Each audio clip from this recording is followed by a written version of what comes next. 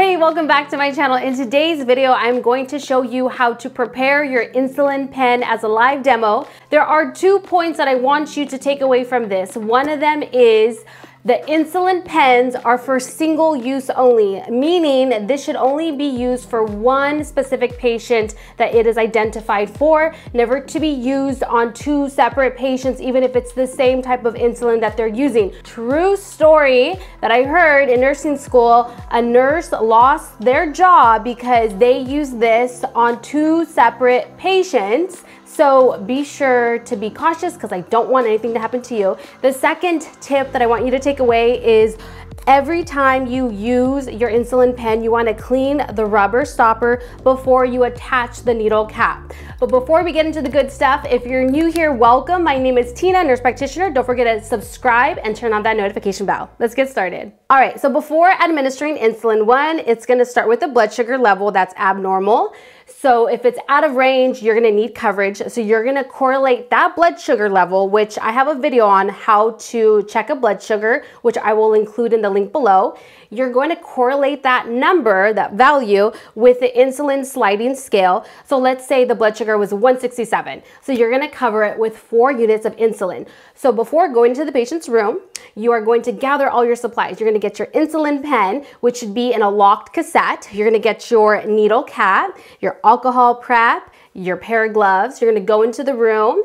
If you haven't already identified yourself, you should. You should get 2 patient identifiers from the patient to verify that it's safe. You're gonna open up your computer system and you're going to verify with scanning the medication, scanning the armband, and you're also gonna have a second nurse verify and make sure that it is indeed 4 units, and they typically will sign off on the computer as well. So let's get into the skills.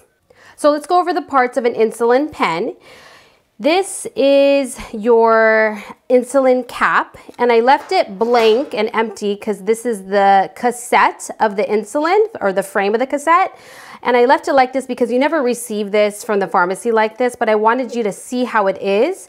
And I also want you to know this is what it looks like. This is a 3 ml pre-filled insulin syringe. So what you're gonna do is you're gonna unscrew it, which you'll never have to do this, but I just want you to see the mechanics of it. And then you're going to screw this together. Okay, and then this is the rubber stopper that I was talking about that you want to clean with alcohol. So I'll show you that. So we'll clean that.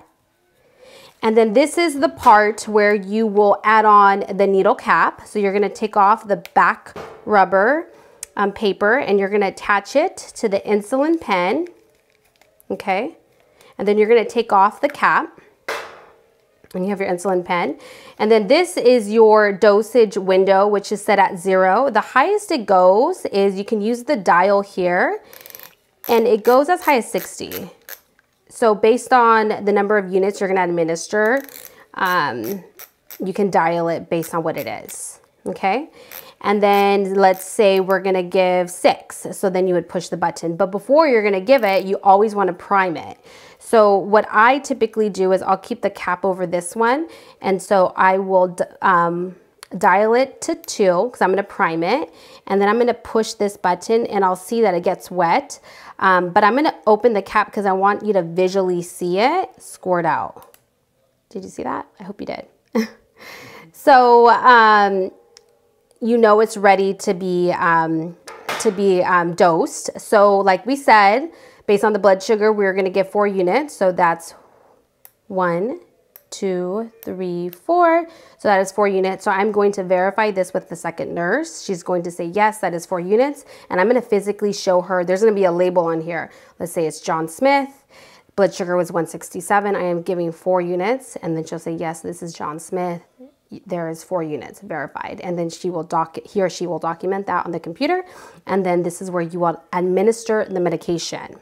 When you do administer it, just for a little recap, you will clean the site, you're gonna pinch the site, you're gonna inject into a 90-degree angle, and then when you do inject, you're gonna hold this for 6 seconds, and then you're gonna remove the actual needle from the patient. Then you mechanically will release your index finger and then you will remove this top and put in a disposable hazard. I said it very slowly because I want you guys to be able to capture it, but it happens really quickly. And just know that this insulin pen is actually good for 28 days. And then you'll dispose of this. Just take this out and put it in a sharps container and you're good to go. If you find value in this content, don't forget to give me a big thumbs up, comment below, show some love, and I'll see you on the next one. Take care.